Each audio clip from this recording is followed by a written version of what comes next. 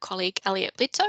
And I would just firstly like to acknowledge the Ngunnawal and Ngambri people of the custodians of the land where I'm joining today from Canberra, and pay my respects to their elders past, present and emerging. Elliot, do you want to introduce yourself? You're on mute, if that helps. Thank you. Yep. Thanks, Sarah. I would also like to acknowledge the Turrbal and Yagara people as the traditional custodians of the land where I'm joining from today.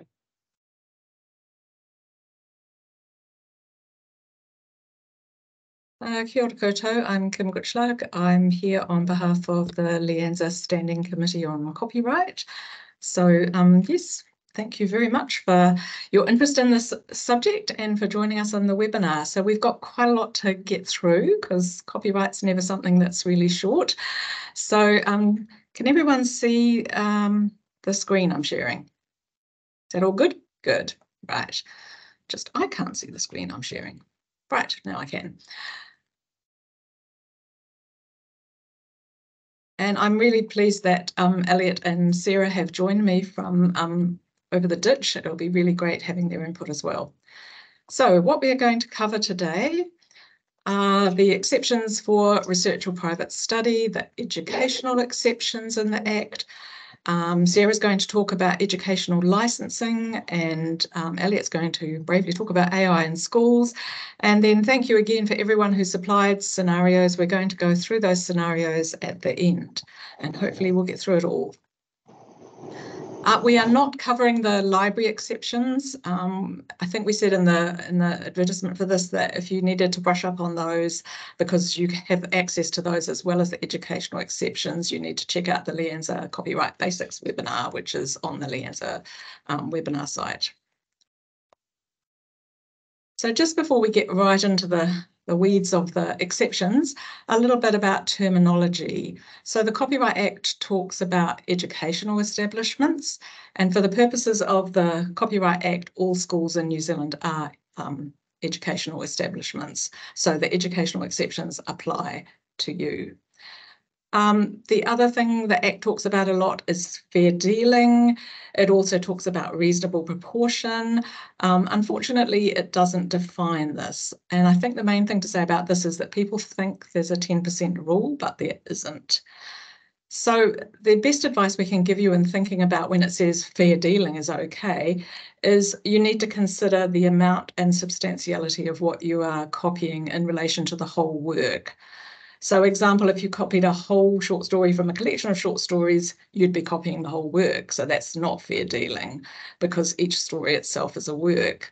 We would suggest that you think about whether what you want to copy captures the kind of pith and essence of the work.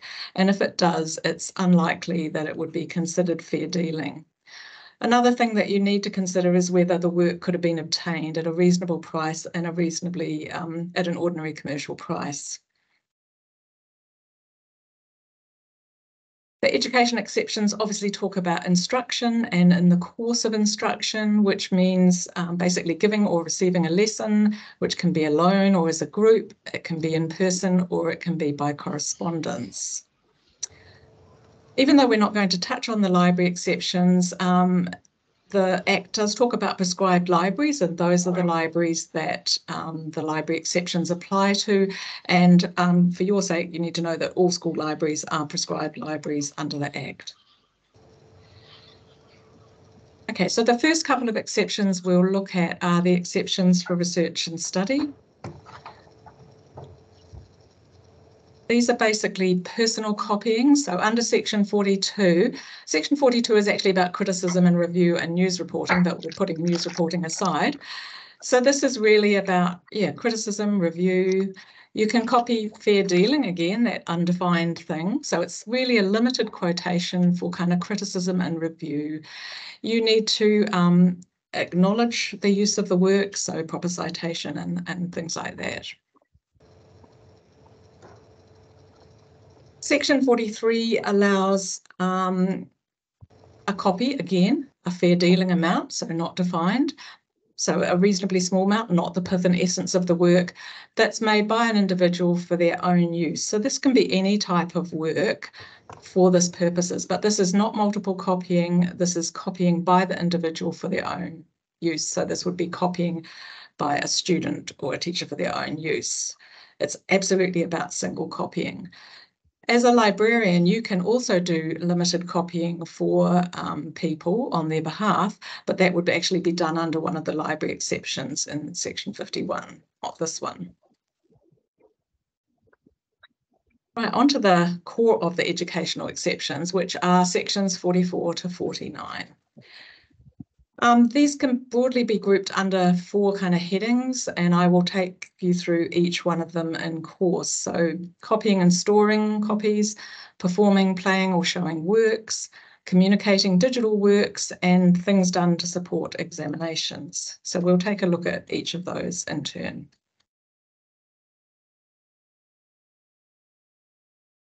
Section 44(1) it's quite generous. It allows the whole of a work to be copied or part of a work. It's copying that's done by the person or on behalf of the person who is giving the lesson. It only applies to literary, dramatic, musical or artistic works or typographical arrangements. So audiovisual material is not part of this. This is done by the person or on behalf of the person giving a lesson. It's only one copy, and it is absolutely for preparing for or giving a lesson. So it's not about communicating those copies to students. You can't put a copy up and tell students to copy it. You can't place it on an intranet. You can't email it. This is about the teacher making a copy that helps them prepare and give the lesson.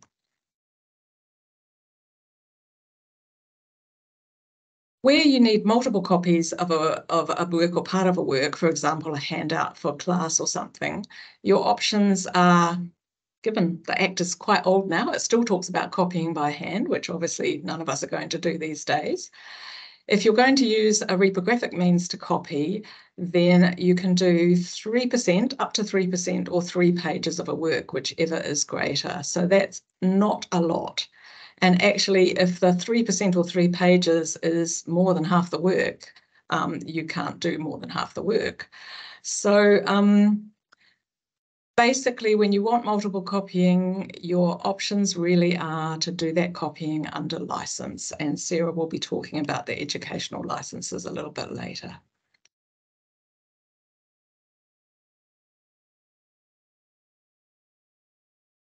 If you are using the exceptions in the Act to do multiple copying, so to do that 3%, there are some conditions that apply to that. So you can't make a charge for students when you give them multiple copies. Part of that work cannot be copied at your institution again for another 14 days.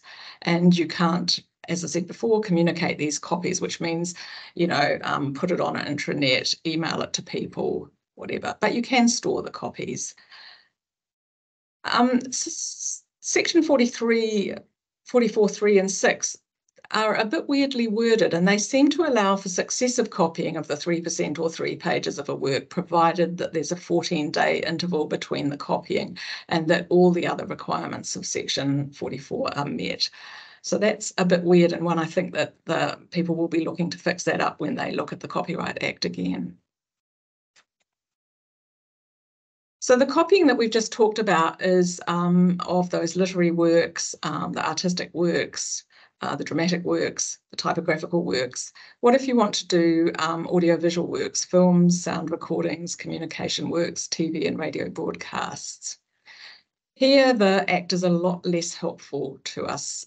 Section 45 does allow some copying of those, but it's limited usefulness because it can only be done for a course about how to make films or film soundtracks. Again, the copying would have to be done by or on behalf of the teacher or the student giving the lesson, and there can be no charge made for the copies. So this one is a very limited provision and probably not much use to most schools. Again, there is provision in section 45 for copying from sound recordings, but again, it's limited to language learning lessons or lessons conducted by correspondence. So the same sort of conditions apply, and there is a carve out here that says this whole section doesn't apply if there's a license available, and in New Zealand there is a license available for this sort of work.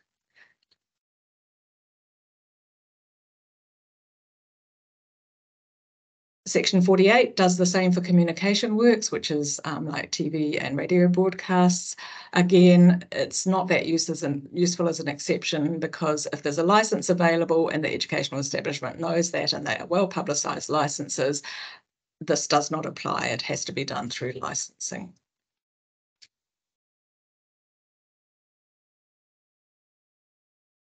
Section 44A allows schools to store a copy of page or pages from a work that's made available on a website, provided that they meet the conditions here. So it's displayed under a separate frame or identifier.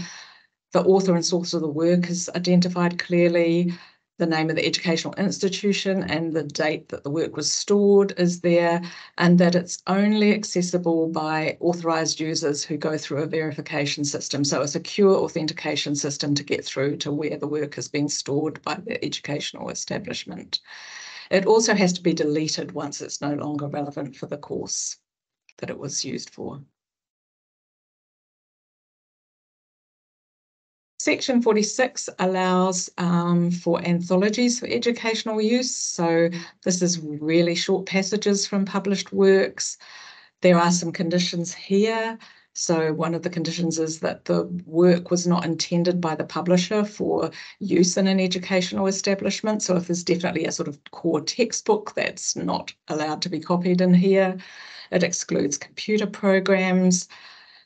The anthologies would consist mainly of material that's out of copyright or for which there's no license needed. There has to be acknowledgement, and there are some quite complex conditions, which I'm not going to go into, for preventing the inclusion of too many extracts of a work by the same author and the same publisher.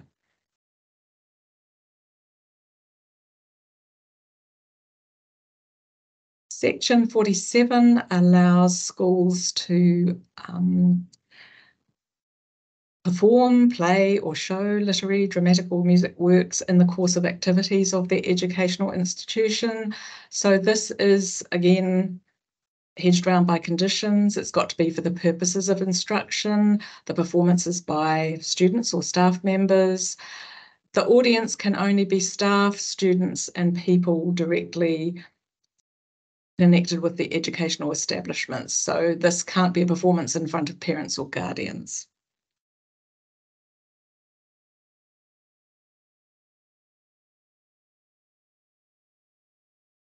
Oh, I should have said there as well that section 47 also allows the playing or showing of a sound recording, a film or a communication work, again for the purposes of instruction and again to that same audience, so not to parents, not to guardians, just to staff, students and people closely connected with the activities of the school.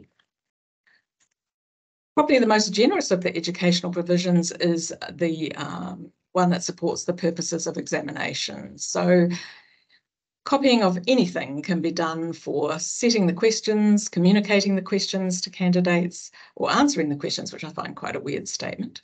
But it is only for the purposes of examination. So while this is quite wide and generous as an exception, it is very much limited to just examinations. So that was a quick go through the educational exceptions. So now I'm going to hand over to Sarah, who's going to talk about educational licenses. Thanks, Kim. So this next section that I will cover explores what schools can copy under educational licenses. And in some cases, these licenses top up the educational exceptions that Kim has just gone through. As Kim mentioned, some of those exceptions, and if you have a license, you cannot rely on them. So the licenses that I'll talk about are on an opt-in basis. So it will pay to just check with your school if you have a current license before relying on any of this information. But this is more of just a general overview of what's available. And for each specific school, just recommend going to just check it out. Next slide, please.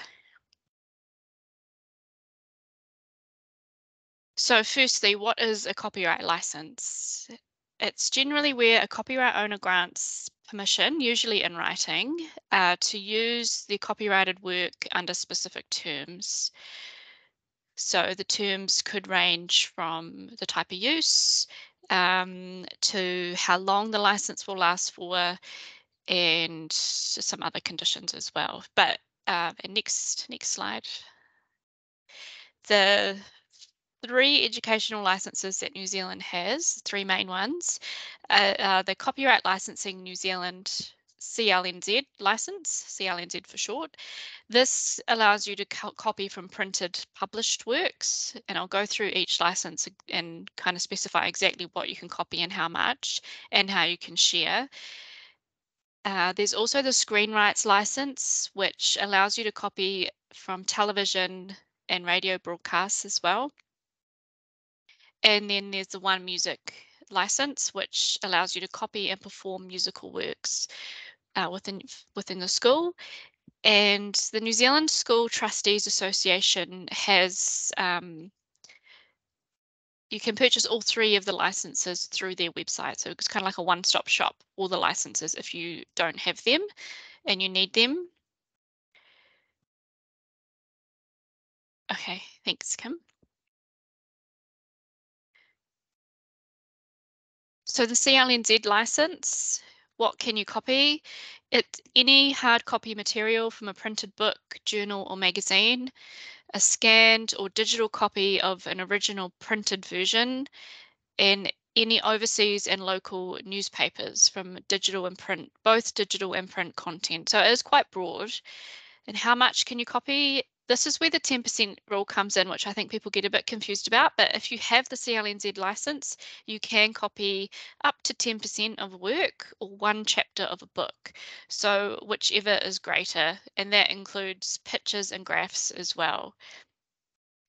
You can copy up to 15 pages from books of short stories and poetry, or complete magazine and journal articles. So you can copy 1 per issue, but more if it's on the same subject. So there's a little bit of leeway there.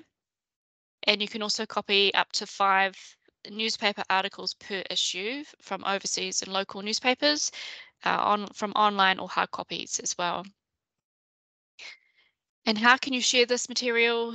You can share it in most of the usual ways. So you can print it out in class, you can use it in worksheets, you can share it through interactive whiteboards or the learning management system. So password protected class web pages or a reading list software. You can also send it via PDF or embedded in a PDF in an email as well. A lot of teachers, I don't think, know that you can do that. So, and just one note, just before we move on, is that these licenses, I have in one of my previous jobs as a copyright officer at Auckland University of Technology, my job was to manage the CLNZ license for the university. And I can tell you that the money, where we can identify an author, where a work has been used and it can be identified that you can identify the author, the money will go back from CLNZ to the author. So it is actually a great way to distribute the funds back to authors as well. And it's the same with the other 2 licenses too. So that's the main premise behind having these licenses, is to distribute those funds back for the use of the work. So Screen Rights license, it's also very broad. You can copy any program, movies, documentaries, multi-language programs, news, current affairs from anywhere. You can even make copies in your home or the library from any channel, pay or free to air, and any legally available audiovisual material as well. So podcasts or programs on the internet or radio programs. There are a couple of limitations on that. So just, I would double check. There's a whole lot of really good information on the Screen Rights website. If you do have a very specific question and you can't quite, you're not quite sure, they will be able to help you. And you can copy it onto any format as well, to use in teaching or to keep in the library as a resource. So that license is pretty broad. Next. And the One Music license is also very broad. You can copy virtually all commercially released music from anywhere in the world for all educational uses and many typical school uses, which includes events. So if you've got like a school musical or a play, I think my video has stopped working. Hold on. If you've got celebrations or fundraisers, etc., there's actually a very detailed guide on their website that I recommend checking out if you do have any questions around music. This is just a very general look at it. Cool. And now I think we will hand you on to Elliot. Okay, thank you, Sarah. Certainly, as somebody not from New Zealand, it's really interesting to see the differences and the similarities with the Australian educational exceptions, and to see how that plays out as Tim said, across the ditch. Really, this part is designed to talk a little bit about I guess the elephant in the room that is AI, and in particular to think about AI in the context of use within schools and teaching institutions. Now, in many ways, this is a very large topic, and the idea of doing this as a section of a webinar probably fairly futile. It's probably the subject of many webinars in and of itself. So I'm not going to go through a lot of the kind of technical or legal detail around copyright and AI, but rather talk more broadly about the potential and the possible pitfalls of AI within a teaching context. So next slide, please. So the idea of AI may seem like it's really come up in the last sort of 18 months or so, particularly with the release of a number of consumer-orientated generative AI products like ChatGPT, DALL-E, Google Bard, etc. But actually, AI has been around for a really long time. It's about 30 or 40 years old in terms of its concept as a technology. And even in more recent times, we've seen AI used to do certain things. So, for example, if you haven't seen or read about it, the new Rembrandt project from, I think it was 2017, somewhere around there, 2016, 2017, was a process of using AI to analyze and understand the body of artwork by Rembrandt to see if it could produce a Rembrandt-style artwork, which is what you can see on screen. I'm not going to look at that project in detail, but if it's something that's of interest to you, it's definitely worth having a look. There's a very good website, thenewrembrandt.com, that looks at a lot of the concept and the process of developing that work, including the fact that the work is three-dimensional. So it's attempted to emulate the brushstroke and textural style, not just the visual style. But if you're interested in the new Rembrandt, definitely look it up, because we don't have time to look at that because it's probably the subject of a webinar in and of itself. Next slide, please. In terms of thinking about AI and copyright in schools, I think there's a number of different ways that we can begin to explore the possibility of AI in a teaching context. In particular, one of the ones that you'll see talked about a fair bit is the ability for generative AI products, particularly text-based ones like ChatGPT or visual-based ones like DALL-E, Midjourney, etc., is the ability to quickly generate resources that can be used for teaching and learning. So based on a kind of prompt design or prompt architecture where you're telling the system the type of things that you want, it can fairly quickly generate you some kind of response. Whether or not that's exactly what you need or whether that requires further refinement of the prompts is another question. But at least in theory, it can give you largely what you want relatively quickly, right? So if you wanted to say, write me a comparative analysis of the copyright exceptions for education between Australia and New Zealand, it could generate you that relatively quickly. I strongly recommend that you fact check it, but it could definitely generate you some kind of a comparison. So there's definitely the ability to create resources fairly quickly. In extending that or thinking further about that, the real potential of AI is to do that in an ongoing, real-time and iterative basis. So the ability, for example, to be able to quite easily personalize and customize those training resources to meet the certain needs of particular students or learners that are participating in a course, right? So if you're able, for example, to feed in certain data about the student, you can then actually use that to design specific responses from the AI that is more aligned with the needs or interests or whatever of the student that you're talking about.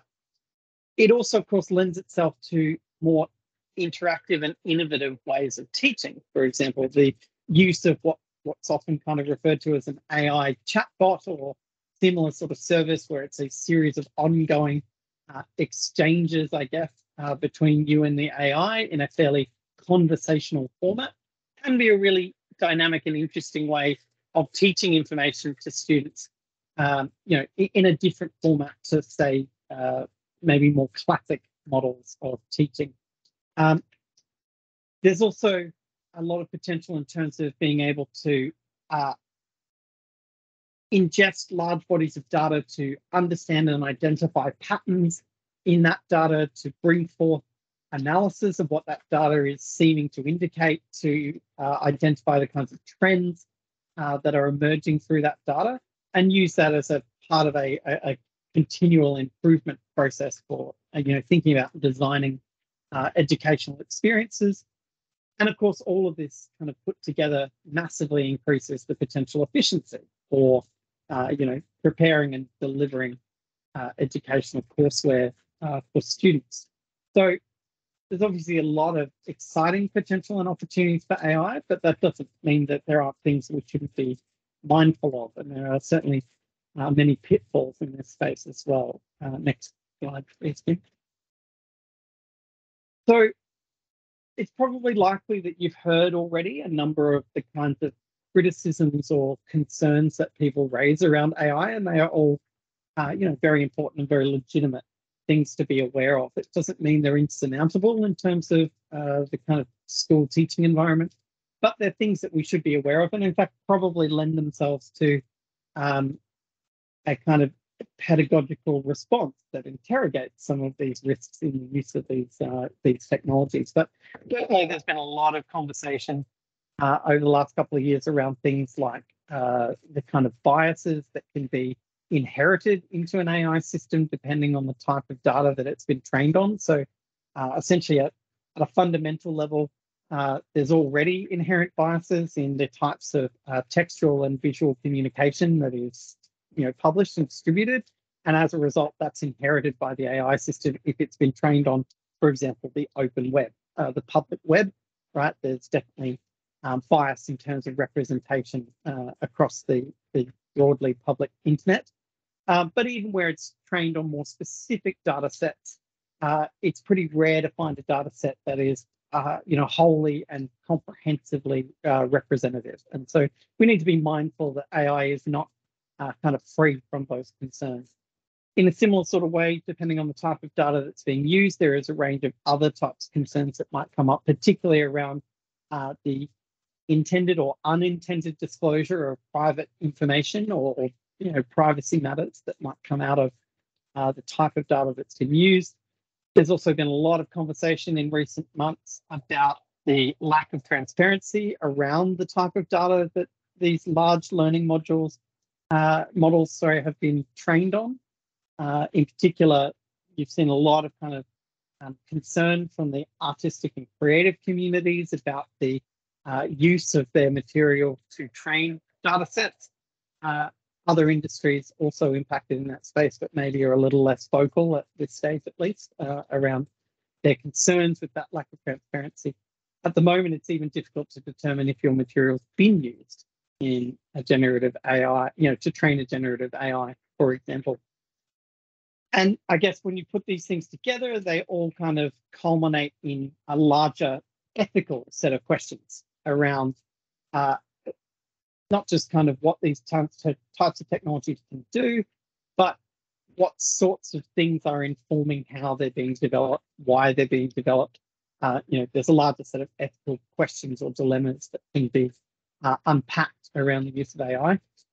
From the copyright perspective, and as I said, I'm not going to go into it in too much detail, but it's certainly important to flag that there really are two major areas where copyright concerns are raised around AI. One being the copyright around the material that's been ingested into the training module. So what material has been used in order to train that, and how was that done, and where, if at all, copying has occurred within that process.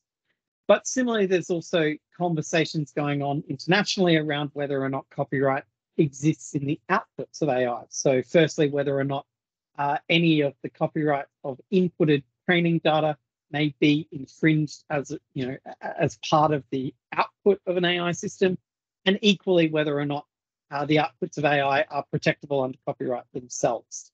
So some interesting kind of questions there, and certainly New Zealand having a provision around computer-generated material puts it in a different position to countries like Australia, where currently the Copyright Act is silent in relation to those matters. So in terms of kind of thinking about those copyright issues, there's definitely a lot of concerns, as I've said, that have been raised by creators, and we started to see this manifest into a number of high-profile copyright cases that are going on around AI. In particular, we started to see not a lot, but a little bit of court determination as a result of some of this, and it's really difficult to say which way the development of doctrine around AI is going to go. We're getting different kinds of messages, to some extent even conflicting messages coming out of different courts when they're looking at and thinking through these problems. So you've probably seen headlines around some of these cases where courts have thrown certain things out because they haven't been able to establish that copying has occurred. Another very interesting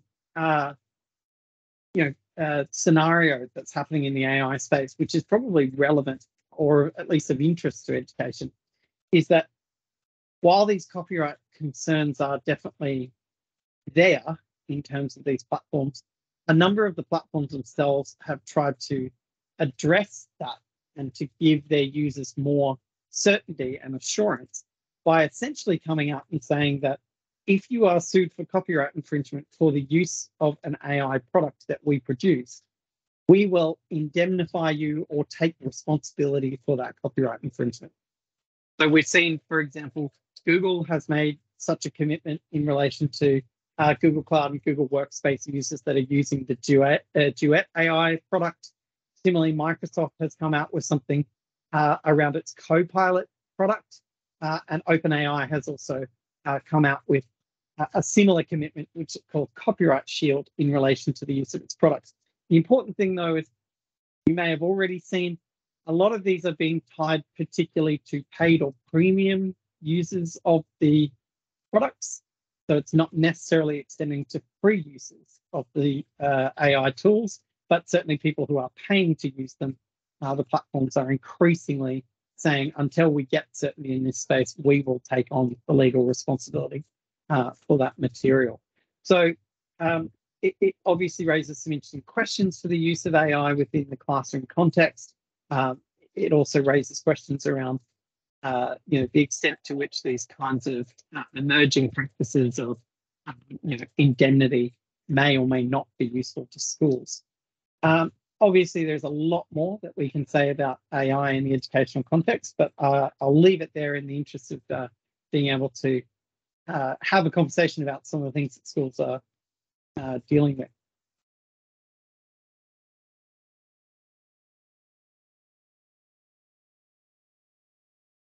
Okay, back again. Yeah, thank you again to the people who put forward some scenarios. So we have